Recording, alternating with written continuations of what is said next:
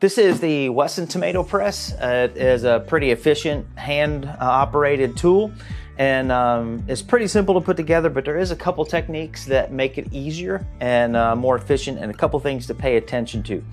One of the first things is this spring. It goes onto this little shaft right there that you can see. It just sets in there. There's nothing to hold or anything at this moment. It just sets right there.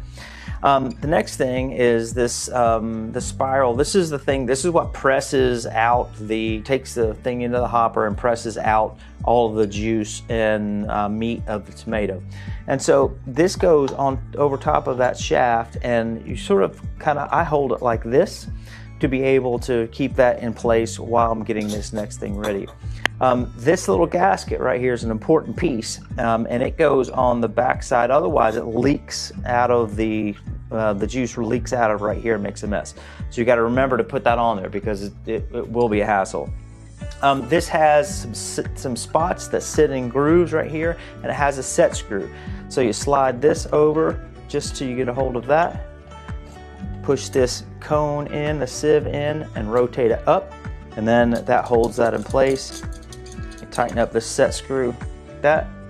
Then the handle, it just has two little grooves in the thing, and it just slides in. You can just rotate it until you feel it slide and slot, and it just pops in.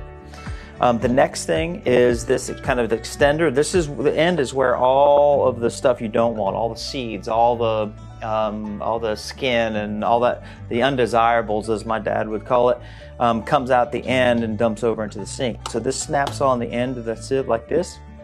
And this shield that kind of keeps everything going, keeps it from splattering, all this kind of stuff, slips over top of both of these edges like this.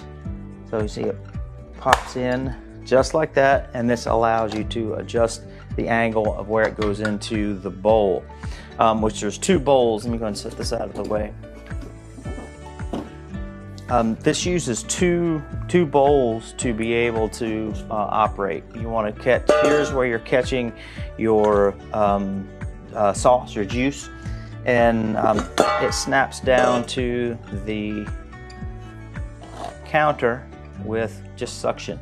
Sometimes it's helpful if you don't have a really like granite or something like that. You might have to put some water down to get it where it will suck down to it. But you just push that down and it's nice and stable. So that goes underneath. This is the hopper. This is where the tomatoes go. This just drops down in there.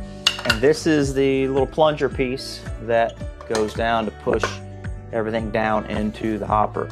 So as it operates, you just crank it and push down. You can either do it yourself, or you can have a helper putting tomatoes in the top and pushing it down while you're cranking, and the juice and things come out here, and the extra stuff comes out the end. And that's pretty much all there is to it. It comes apart the same way, washes up pretty easy, and yeah, that's how Weston goes together. If you got any questions, just throw them in the comments.